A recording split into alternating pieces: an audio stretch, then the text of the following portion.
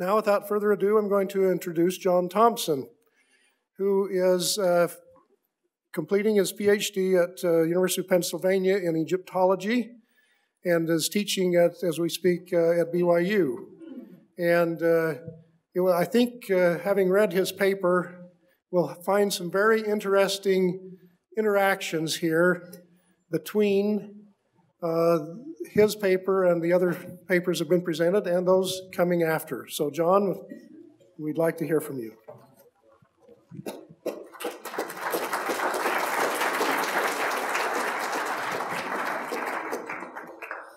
Just a small correction. I'm actually not at BYU. I taught there for a couple years, but I'm at the Orem Institute of Religion at UVU. So it's okay, thanks. It's been a privilege for me to be here, and I would like to thank the organizing committee, and particularly Jack Welch. He's always, throughout my whole many years as a student, has always been very supportive of me and letting me participate in various publications he's done over the years, and now this conference, and so I appreciate his willingness. But for the whole committee and inviting me. I've enjoyed the remarks of those who have preceded me very much. I find the whole attempt at recovering the theology of the First Temple period really exciting business. And I'm grateful to William Deaver and Margaret Barker for their good work in this regard. My remarks will be directed toward the question of the lady's placement in the context of the temple and the bearing that this may have on Israel's temple theology. I believe we're all comfortable with Margaret Barker's argument that the lady, as the tree of life and living waters, was originally associated with the Holy of Holies. That certainly seems to be the case at the end of John's revelation. To complicate matters, there is evidence in the sources that I will discuss that the lady not only appears in the Holy of Holies, but she was also encountered in the courtyard outside the temple. Multiple encounters with the lady along the path of the temple raises questions about her meaning or purpose at each place in the temple's theology. Today, I would like to primarily explore her purpose in the courtyard. And in order to do so, I will kind of address some comparative material from Israel's neighbors, particularly Egypt, because multiple encounters with female goddesses along the pathway of ascent to heaven is not unusual among them. Egyptian cultural influence in Israel was at one of its highest points during the late 7th century BCE, a highly relevant area, scholars believe, for the formation of the Old Testament books. And the Book of Mormon claims its origins in Jerusalem during that time period as well. Additionally, recent research is demonstrating that the Old Testament temple tradition has much more in common with the Egyptian temple tradition than scholars had assumed, even from a very early date. Consequently, a comparative approach between these two cultures may be fruitful. Of course, good scholarship requires that iconographic specifics be analyzed and understood within the context of their own culture to correctly ascertain their meaning within that culture, and cautions against overreaching conclusions, for example, assuming that parallel symbols in two different cultures have parallel meaning, or assuming the direct influence of one culture on the other. However, swinging the pendulum too far the other way and ignoring the broader cultural milieu in which a society existed may limit one's ability to fully understand the text or images that society produced. So like the lady of the Israelite temple, Egyptian female deities were associated with trees of life. In the early Old Kingdom, cult centers of Memphis and Komel Hissen, Hathor was referred to as the Nebet Nehet Reset, the lady of the southern sycamore, a type of fig tree, and Nebet Imau, the lady of the date palms. Saosis, the wife of Atum in some myths, was closely related to the acacia tree. The iconography of the goddesses from the New Kingdom and later will be the focus herein. And that's, of course, the time period in which the nation of Israel was formed and existed. During this period, artists depicted Egyptian female deities either merged with a tree in some way, you see this example here, superimposed on trees, emerging from the branches of a tree, standing beside a tree, or having a headdress or other iconography representing a tree. My purpose is not to argue that tree goddesses exist in the sources, but to look closely at the details surrounding them to ascertain possible meaning. A close examination of the scenes reveals 4 details that I'll highlight today that occur frequently in relationship to the tree goddesses in Egypt. In the iconography of temples and tombs, Egyptian tree goddesses most often appear at the horizons, either the western horizon where the sun sets or the eastern horizon where the sun rises. Entrances to temples and tombs can be seen as equivalents of horizons. And so here is the temple of Edfu, and the front pylon of this temple, is most scholars would agree, is a stylized hieroglyphic for horizon. So the idea is that when you pass through the horizon into the temple beyond, you're in the afterlife, or you're in, beyond this world. The first tree goddess one encounters when journeying in the afterlife are those associated with the western horizon, where the sun sets, equating with the mortal death.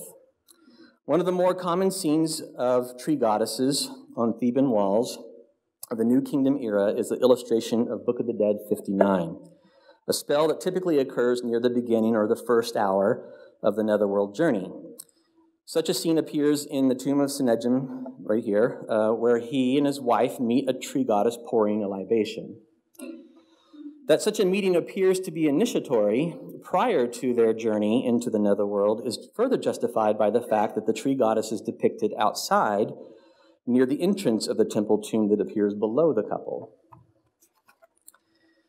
This scene from the tomb of Nefertiri shows Hathor with her frequent epithet, Lady of the West, as a cow goddess emerging from a tree to pour water from a heshchar. The tree itself emerges from what appears to be a horizon glyph at the base. Hathor appears in the text as one of the first entities to greet the deceased on his journey into the netherworld. In this scene, it appears to personify the West as a tree goddess, and the hieroglyphic above her head is the hieroglyph for West, pouring water at the horizon mountain. So the mountain you can see kind of going up on the left side there. And where Hathor, the goddess, the cow goddess, is emerging to greet him. And all of this takes place in front of what appears to be a tomb chapel entrance, depicted in the lower left. Similarly, in this scene from the Book of the Dead, from Book of the Dead, spell 68, the spell used to release the soul to go forth by day, this shows Hathor as cow goddess emerging from the horizon mountain amidst marsh plants outside the temple tomb, again suggesting interaction with the goddess near tomb entrances. In this one, from the tomb of Amenemopé, the tree goddess is on the right there pouring water while growing from waters of a pool.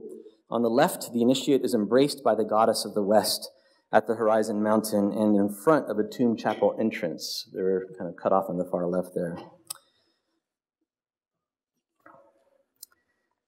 And then we saw this one earlier.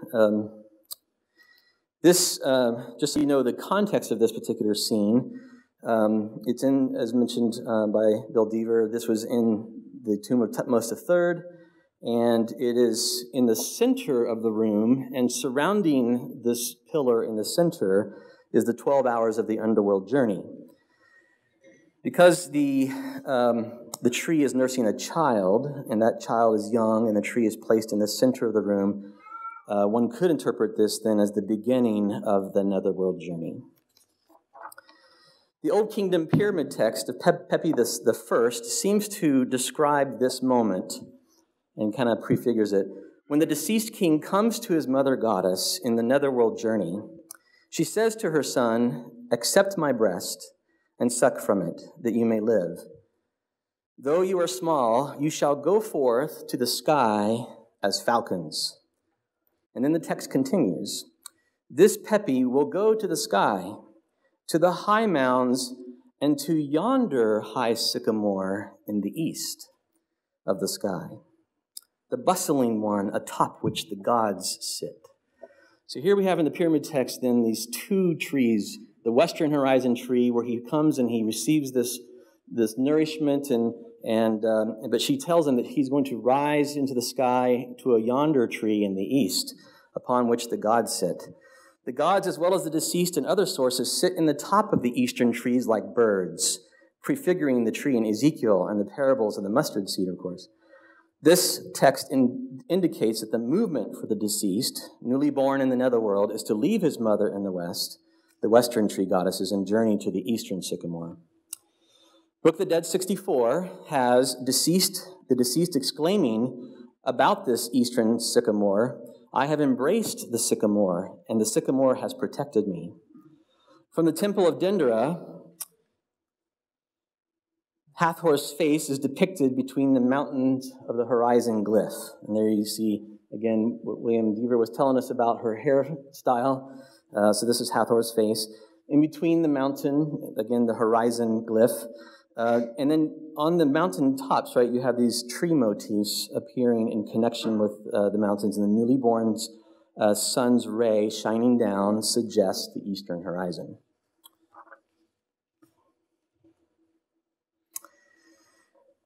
Okay, so now we're moving to the next detail. So the first detail was, again, the western, focus on the western horizon primarily, and that we have engagements with the tree goddesses twice, once in the west, once in the east. Now we're going to look at sacred trees as mothers. So in this scene, Nut is shown standing in the midst of a tree, offering a tray of figs and water from a hess jar, and is described as the one who gave birth to, or is the mother of the great gods in the text at the very base of the tree there. Labels declaring the motherhood of the tree goddess are common, and I could just multiply lots of pictures, but we'll move on. And then once again, we go back to this scene, again, placed on the pillar in the middle chamber, surrounded by the 12 hours of the underworld journey. Here, it depicts the king suckling at the breast of an anthropomorphized tree. The text indicates that the tree, the text on the left there indicates the tree is his mother, Isis. And then this fragmentary scene doesn't really tell us too much, but we do have a lady, and you can see the tree branches in the back, and again, she's suckling her child. So what do these mother tree goddesses of the West do? So the third detail.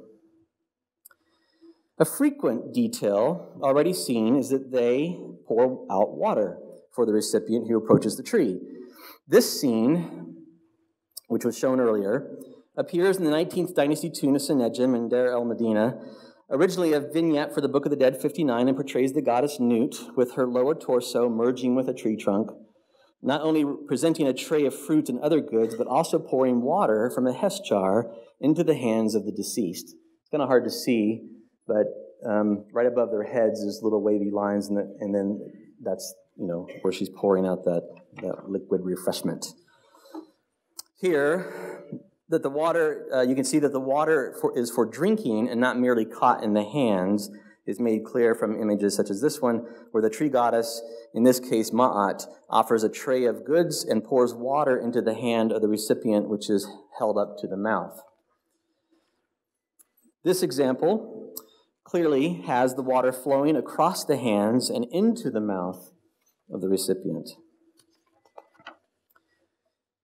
So in addition to flowing vases, divine tree goddesses are often depicted in relationship to pools of water, as here. The goddess emerges from a tree pouring water that grows near a pool, complete with fish, lotus plants, and a boat shrine. In this scene, it demonstrates that not only the tree goddess's vase, but also the closely associated pools of water can be sources for drinking. Tree goddesses with flowing vessels are also attested in Near Eastern art, such as a seal impression from Mesopotamia of an earlier period. Not only does the scene depict branches emerging from the goddess's body, but traces of a plant emerging from the vessel are preserved as well. All right, the fourth and final detail. Some scenes from Egypt portray the goddess not only pouring a libation for drinking, but the streams also appear to fall in front of and behind the individual, as in this figure here. This would indicate that the water is also for cleansing or purification. This is clearer in this scene, where the streams of water are poured over the top of the head from behind, which in Egyptian canons of iconography is a representation of purification. The hieroglyphic wab, which means purify or to purify, is actually a seated man with a jar above his head and water pouring in front of him, just as you kind of see here. And note again the tomb, the bottom right there, so he's being purified prior to entering into the tomb.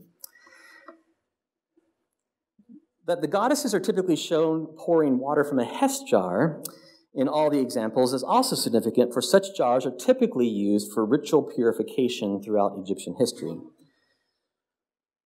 Okay, a common placement of the scenes of tree goddesses in the New Kingdom non-royal tombs is next to offering tables. So where do we find these tree goddesses often in these non-royal tombs is that she will appear, as I mentioned, next to offering tables.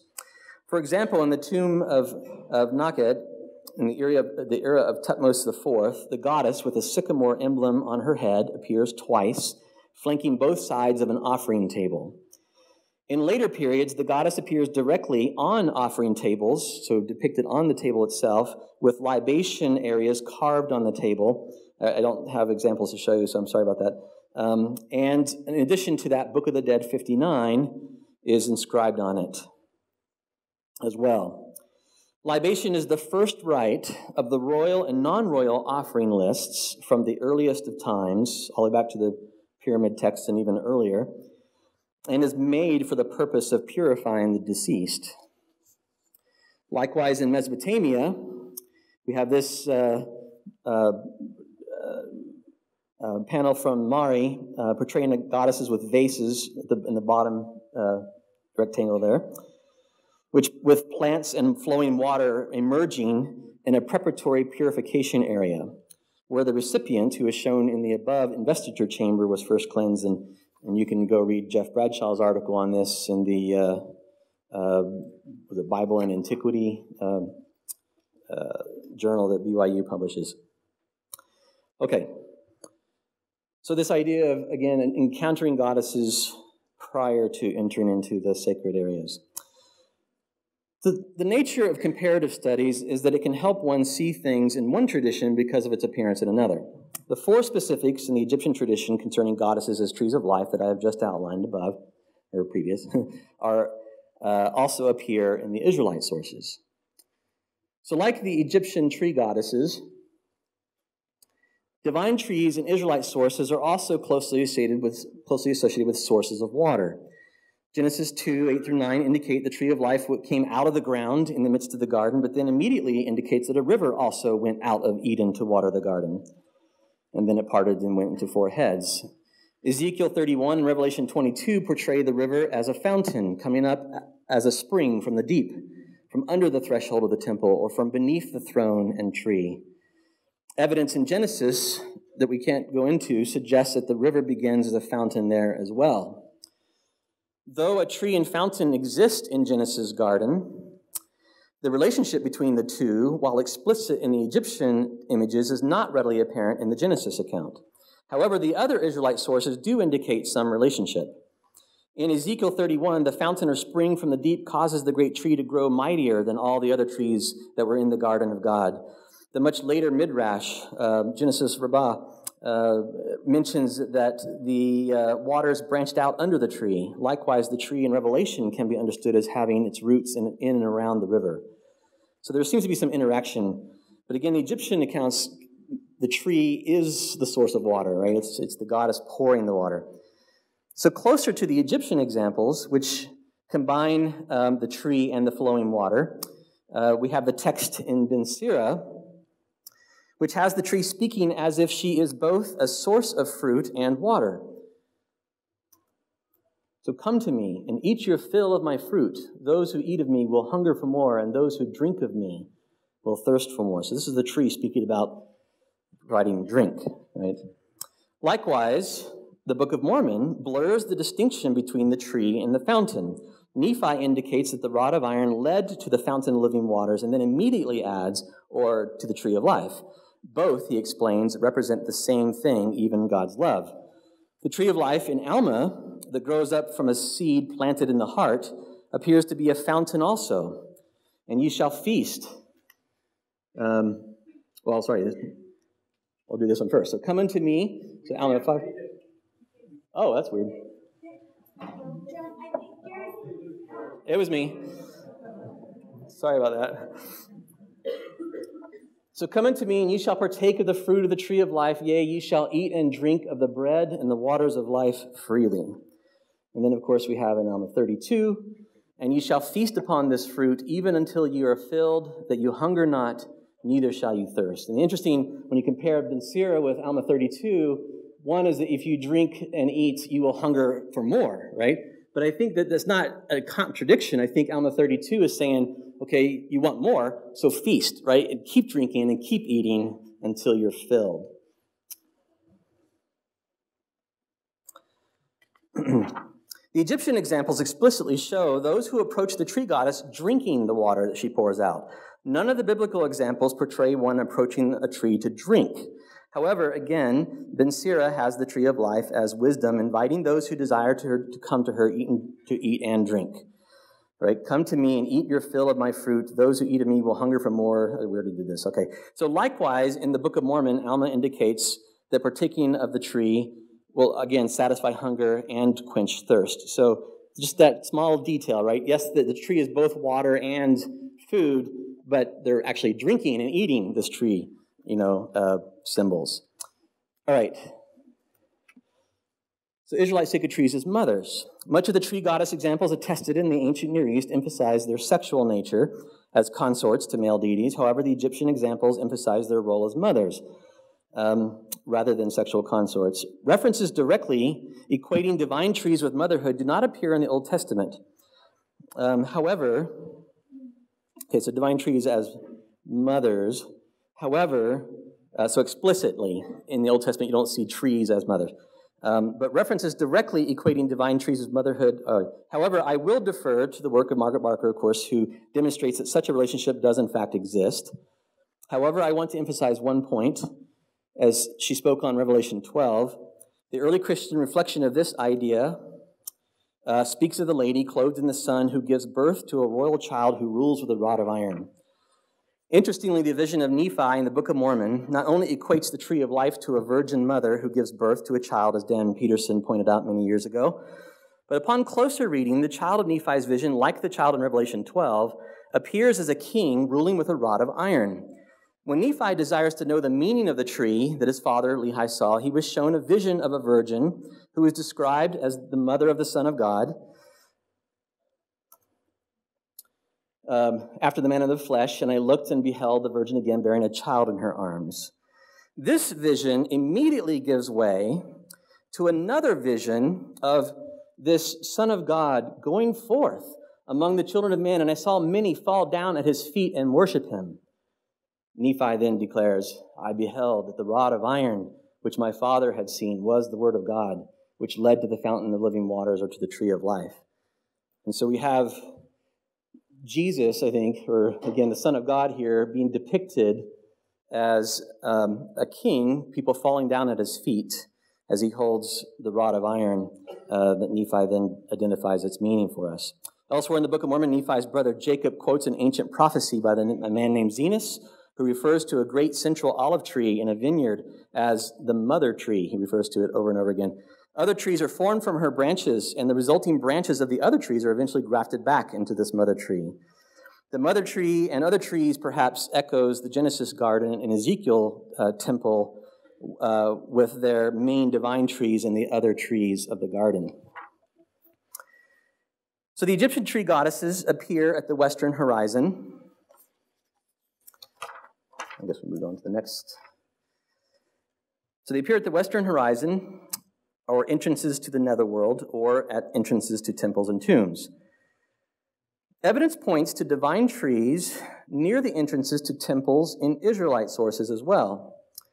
Deuteronomy explicitly forbids the Asherah from being erected next to the altar. Of course, the question is, which altar? However, the Genesis account mentions Abraham building an altar at the oak of Moreh, where God had appeared unto him in Genesis 12:6, and later plants a tamarisk tree in Beersheba, where he calls upon the name of God in Genesis 21. So this idea of Abraham building an altar next to a tree, it doesn't mention sacrifice here, but the assumption is that we have, again, because it's an altar that is built, more than likely a sacrificial altar. So not an altar in the temple, but the temple altar is outside.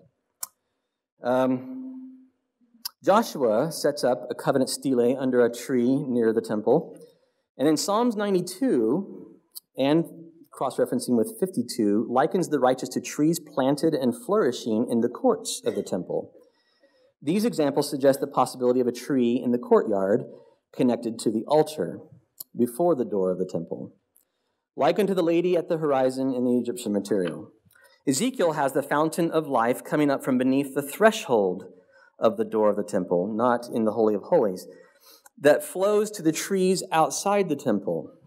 Trees and waters of life motifs are also present at the door of Solomon's temple. The brazen sea was not just a bowl of water, but a bowl with gourd-shaped knobs all around and shaped like a lily blossom, according to 1 Kings. Consequently, the priests were washing in a plant-shaped basin. Further, the pillars on the porch flanking the door of the temple were tree motifs, having capitals that were lily-shaped with pomegranates hanging therefrom. The text of the Book of the Dead 59, the spell that most often accompanies these Western tree goddesses, alludes to the Hermopolitan myth concerning the birth of the sun, and versions of this myth portray the sun rising from a lotus blossom that itself was first rising out of the primordial waters. So this is the image. So again, you have the waters where it's born, but it's born out of a plant coming from the waters. And so that's the head of Re there, so the sun god coming up. The tree of life in Lehi's vision, Nephi's virgin, from the Book of Mormon appears to be at the end of a journey, at the end of a path, as if one finally enters into eternal life. However, the fact that many arrive at the tree, partake, and then leave due to mocking of those in the great and spacious building suggests that not all trees of life are the actual end of one's eternal journey, like the tree of the heavenly city in Revelation. This tree seems to be an initiation prior to testing. There is a sense in some of the sources when partaking of the tree of life prefigures or foreshadows the moment of actually partaking of eternal life for real. However, a path of enduring trial and persecution lies between the initial partaking of the tree and truly partaking of its fullness in the heavenly city. Likewise, one can partake but then forsake the fountain of wisdom in the book of Baruch 3. All right. Not only do the waters of Egyptian tree goddesses give life, but they also purify. In the Israelite sources, Abraham calls upon and encounters God in relationship to trees. And in Genesis 18, Abraham, dwelling among the oaks of Mamre, and sitting in the doorway of his tent, welcomes 3 holy men by stating, "Let a little water, I pray you, be fetched, and wash your feet and rest yourselves under the tree." While viewed by some as a simple act of desert community hospitality, the act of washing feet and resting under a tree at the door of a house after a journey certainly reflects the Egyptian material as well as the priestly washings of hands and feet in lily-shaped bowls at the foot of the tree-like pillars with hanging pomegranates at the door of the temple. Gnostic texts indicate that baptism, a purification rite, occurs in the fountain of the living waters. The baptizers immerse him in the spring of the waters of life. The Book of Mormon also connects partaking of the tree of life with baptism. Unto those who do not belong to the church, I speak by way of invitation, saying, "Come and be baptized unto repentance, that you may also be partakers of the fruit of the tree of life." It's difficult here to ascertain if Alma is saying that baptism precedes partaking of the tree of life, or baptism is the equivalent of partaking of the tree of life. But in light of the broader cultural parallels, the latter is a strong possibility. Okay. So, in conclusion, the Egyptians viewed their ascent into heaven as a journey or progression that begins at the western horizon And this horizon corresponds with mortal death, the setting of the sun, but was also viewed as a birth into a new life in the hereafter, a transition. At this initial transition point, the deceased encounters the Lady of the West, or the Lady of the Horizon. Because the deceased is being reborn into a new life, the goddess, depicted as a tree pouring water and growing near garden pools, is labeled as a mother and even nurses her child. Since the sun and the world, as the ancient Egyptians portray it, came out of the primordial waters of noon just as a baby comes from a watery womb, the mother goddess is closely associated with waters of life. As a baby who comes forth from the waters of the womb is considered pure, so the deceased is pure when born into the hereafter, as symbolized in the streams of water that the tree goddess pours around the individual. The deceased also drinks from the water she pours or from the milk of her breast in order to live and to have power to make the journey to the eastern horizon, as Book of the Dead 59 and Pyramid Text 470 state.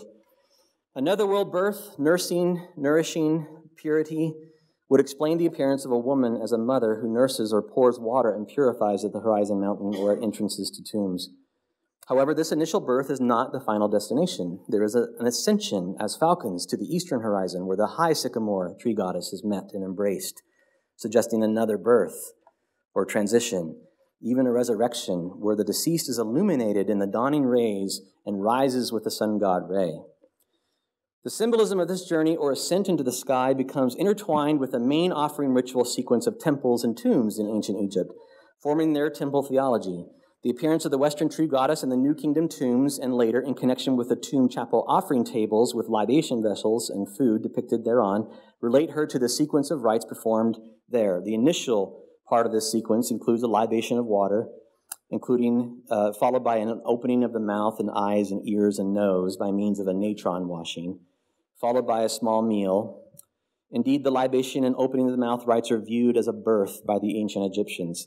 So the presence of the mother figure is expected and indeed does appear in the texts related to these rituals. In the Israelite temple theology, we can see a similar pattern. The sources above indicate the courtyard of the temple may be one location that the tree goddess motif in ancient Israel once appeared. The lady as a tree seems to have appeared in connection with the sacrificial altars in the Abraham material as well as in Deuteronomy, just as she appears in connection with initial offering tables in the Egyptian theology. Being in the courtyard, she would also be associated with the waters of the laver, a place where priests were purified prior to their ascension into the temple, just as the tree goddess in Egypt poured water and purified the deceased prior to entering the horizon or the tomb. Indeed, the laver in the courtyard and the pillars of the porch in Solomon's day have trees and flowered decor, possibly reflecting the tree and fountain of living water. Consequently, the lady in the courtyard would indicate the courtyard was a place of transition prior to entering the gate, even a rebirth into the life of holiness represented by the holy place. The early Christian church certainly seems to view the courtyard as a place of rebirth. Matthew's Jesus interprets the two messengers in Malachi 3 as John the Baptist and himself, the Lord. John is the Aaronic messenger in the courtyard who prepares the way, while Jesus is the Melchizedek priest and messenger of the covenant who will come to his temple.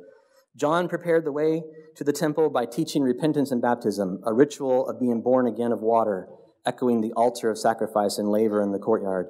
Jesus administers the blessings of the covenant inside the temple, which John declared would include another birth, or even births, of fire and the Holy Ghost. Like the Egyptian theology of at least two births, one of water in the western horizon and the other in the east with the sunrise, the Christian temple theology also promises at least two births, one in the courtyard of water and the other of fire or the Spirit in the temple. At the beginning of John's record, Jesus is baptized of John. And then we find him going and appearing to the woman at the well where he says to her, "Give me to drink." And when approached by a woman, so it's interesting, he's asking her for the drink at the outset because that, again, is her cultural place as the life giver in the desert. She pours the water out, but as the dialogue progresses, Jesus reverses the roles and places himself as the water giver. "If thou knew the gift of God and who it is that saith to thee, Give me to drink, thou wouldst asked of him, and he would have given thee living water." And so we see Jesus reversing the roles, at least at this point, taking upon himself, as it were, the symbols of the mother of the first birth, right? At the end of John's record, as we get to the second birth concept, so Jesus' baptism, and matter of fact, I wish I could have time to just talk to you about how the whole book of John is following the steps of the temple, as John teaches us about Jesus as water and as the sacrifice, and then he takes us as he's the light. So you go into the holy place, he's the lamp, he's the, and then eventually at the end of his record, it is women who swirl around the transition of Jesus from death to resurrection. It is a woman, Mary, the sister of Martha and Lazarus, who anoints Jesus with costly oil, an act that Jesus declares was related to his burial. At the moment of his death, Jesus calls attention to his mother. Woman, behold thy son. And to his disciple, behold thy mother. The very next moment, John records, interestingly, that Jesus says, I thirst. I wonder what his mother, the supreme mortal personification of the tree of life and living water, was thinking as she stood helpless while her royal son ironically died on a man-made tree of torture and received vinegar instead of cool, fresh living water. Those are the two things that John records at the crucifixion. And then John's description of the actual burial and resurrection can be read as a birth, as Jesus' body is placed in a garden tomb, which is virginal, wherein never was man yet laid. And Jesus presumably comes forth naked, indicated by his linens left neatly folded behind as if to call attention to that very point. Finally, it is a woman who is the first to see the newly born Son of God. So the lady is there at the beginning, representing the initial birth of baptism and preparation for entering the temple. And she is at the end as we are born into eternal life and resurrection. Thank you.